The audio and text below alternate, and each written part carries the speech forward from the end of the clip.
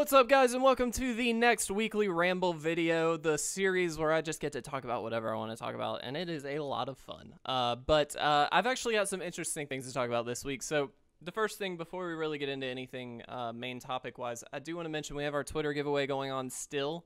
All you have to do to enter, follow us, tweet at us with hashtag Core2019 giveaway. And basically you're entered to win a free Core 2019 bundle pack. So we will be picking our winner on Monday, August 6th, so there's a few days left. Definitely suggest trying to enter and see, if you can win. We've actually got a good many entries already, so thank you so much for all of you participating in that.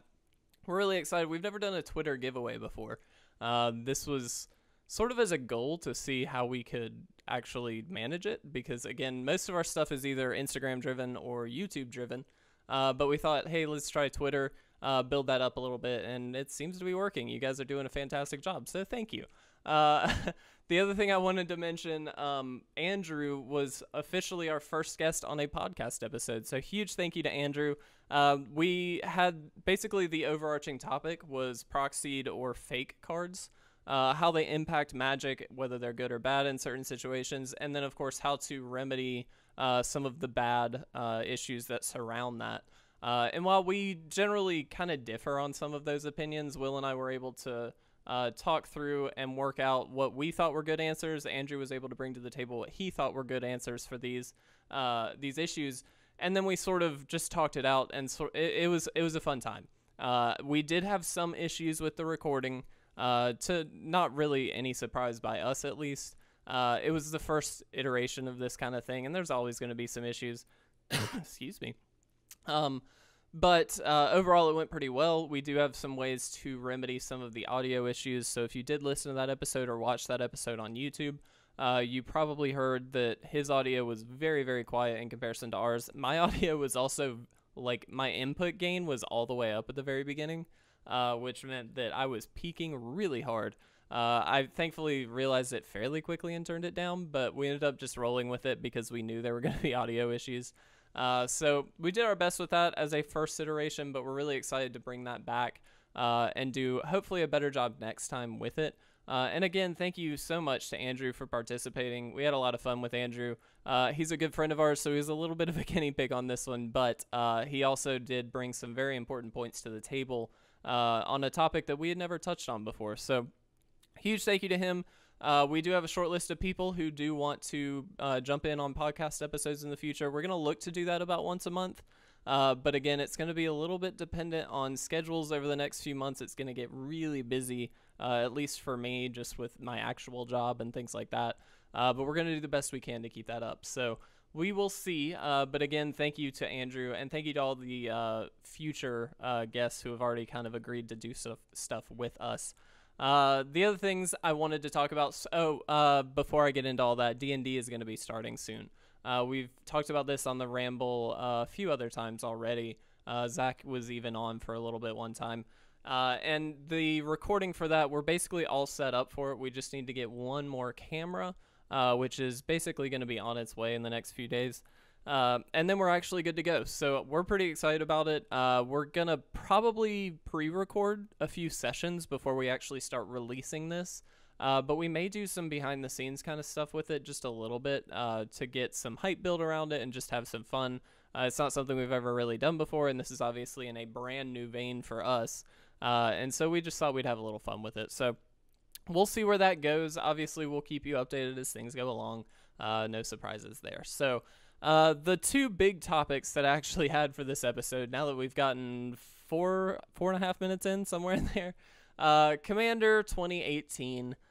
We've obviously seen a lot of the set. I don't actually know. I haven't been keeping up if we have gotten the full set or not, so please correct me in the comments section. But I've not been keeping up kind of on purpose, solely because I will be doing either a weekly ramble basically dedicated to it, or we'll have it as a podcast episode if we feel like there's enough there. So, but I do want to give some initial thoughts and obviously some thoughts on what the community seems to think about it, which overall seems to be kind of negative. It doesn't look to be that great on first look. I will say when I first saw the planeswalkers that were spoiled and things like that, I was actually kind of excited. but overall it really doesn't look that amazing. I also think there's sort of this perfect storm happening where prices obviously are a little bit higher than they used to be. The number of decks over the last year, well, since last year, has decreased down to 4. And so it's just like it sits a little bit wrong. And then obviously if the card quality is not there, that's going to take another hit. It just feels a little bit wrong to me. So we'll see how things go. Obviously, we'll look a little bit more in depth at the set and determine what our actual thoughts on it, not just initial thoughts, once we either do the podcast or the weekly ramble. But please, by all means, share your thoughts in the comment section below. I'm actually really interested on this one. Commander notoriously is like the one product Wizards never screws up until potentially now. We will see. Obviously, there's differing opinions on that, but overall, it seems like Commander tends to be the best thing each year. Or the most reliably good thing each year. So we'll see. We'll look at that again more in depth in the future. The other thing that I wanted to talk about is sorting collections. Weird, right? So I actually got a question about this because we posted on Instagram that I was sorting my collection, which is weirdly massive for no reason. I need to get rid of a bunch of stuff, but I've got quite a few boxes of bulk that I've been going through, as well as rare boxes, things like that. And just finding all the good stuff, pulling it out, pulling out play sets of things. And people were asking basically, how do you sort them? And I actually, you can't see it, but there, literally there, is a giant thing from BCW of 50 single row boxes. And my plan is I'm going to be going through and pulling out cards from each set, alphabetizing, and then obviously sorting by set number. And then putting all the bulk in those single row boxes that I can then label and sort, do whatever I want with. Then I also have some excess bulk boxes, some 4-row boxes and 2-row boxes that I plan to put the other stuff that's in excess of play sets. So if I've got 4 of a card, I'll put it in the single row boxes. If I've got extra, I'll put it in that bulk box. That way it's sort of like, this is the stuff I just don't really have to worry about anymore.